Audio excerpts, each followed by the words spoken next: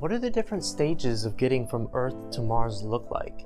If we want to eventually send people there and colonize the red planet, then we need to understand what it looks like getting there and why it takes so long. So let's talk about that.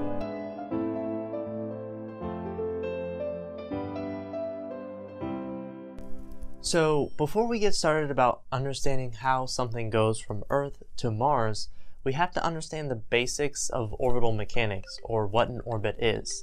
So an orbit is a spacecraft or satellite that is traveling around a larger body, whether it be a moon, a planet like Earth or Mars, the sun. All of these things are massive enough that their gravity can keep things in an orbit. Now, first let's talk about the International Space Station. The International Space Station is in what's called a low Earth orbit, also known as LEO. Now, LEO, as the name says, is pretty low, close to Earth, and it's orbiting Earth. Now, it's traveling at about 4.76 miles per second, which is also 17,000 miles per hour, which is incredibly fast. Now, you might be asking, why is that so fast? Well, it turns out an orbit isn't what you might think of in space. Typically, when you think of space, you think of things just floating around, just relaxing. Basically, there's no gravity, right? Well, that's actually something incorrect. You're still under the influence of Earth's gravity. It's just that you're going so fast, perpendicular to Earth, that Earth is still pulling you in. It's just that you're going faster than Earth can pull you in. So rather, it's changing your trajectory and putting you in a circle around the Earth, also known as an orbit. And depending on how fast you're going depends on how high you are above the Earth. Meaning if you want to go higher or further away, you just need to go faster, and Earth's pull will have less an effect on you. And that is the basics of orbital mechanics. So if we want to go from Earth to Mars, it's actually fairly complicated.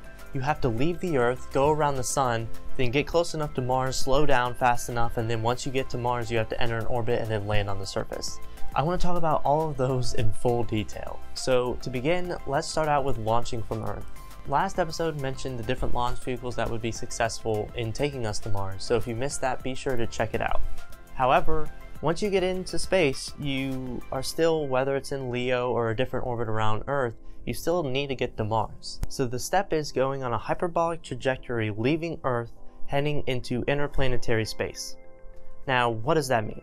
So, if you are in space and you have an orbit, and for example you want to turn your rockets on, that's going to make you go faster. So if you go faster, you're going to burn your orbit out, going from a circular orbit to more of an elliptical orbit.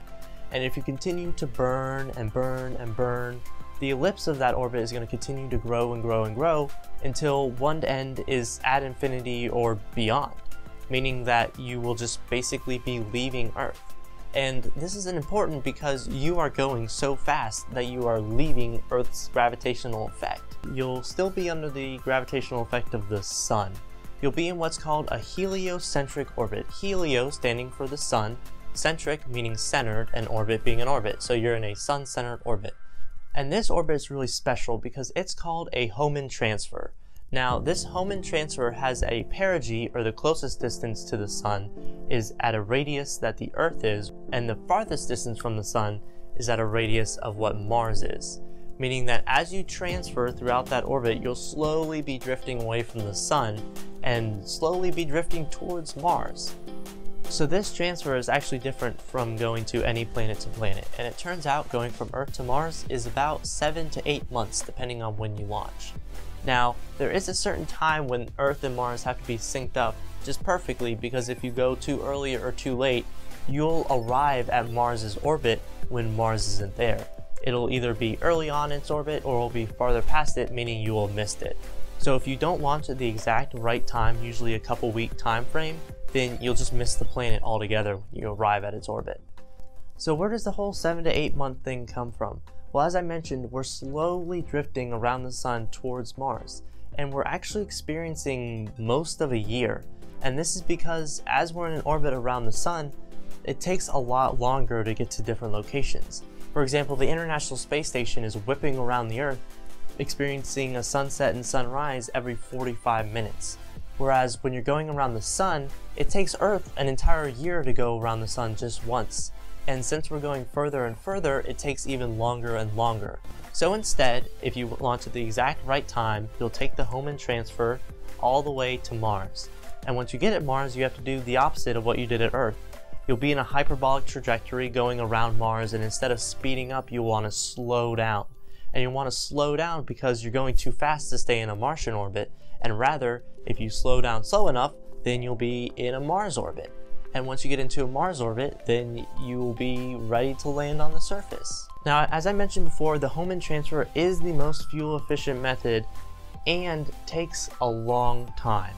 7 to 8 months in interplanetary space can be pretty harmful to people in the spacecraft because of radiation, can be pretty boring, and could be a big problem if something goes wrong on the transfer over there. In the past, we have sent rovers and we have sent satellites to orbit around the planet. However, by sending a manned mission, if you're off by just a millimeter per second or a centimeter per second, that could be the difference between hitting Mars or the location that you want exactly, and could be 100,000 miles away. So in this episode, we talked about the basics of orbital mechanics. We discussed Hohmann transfers, why it takes so long to get to Mars, and what are some of the challenges we have in getting there. In the next episode, now that we're orbiting around Mars, we have to land on the surface.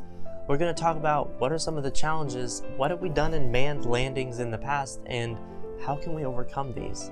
Thank you for watching, and I hope to see you in the next one.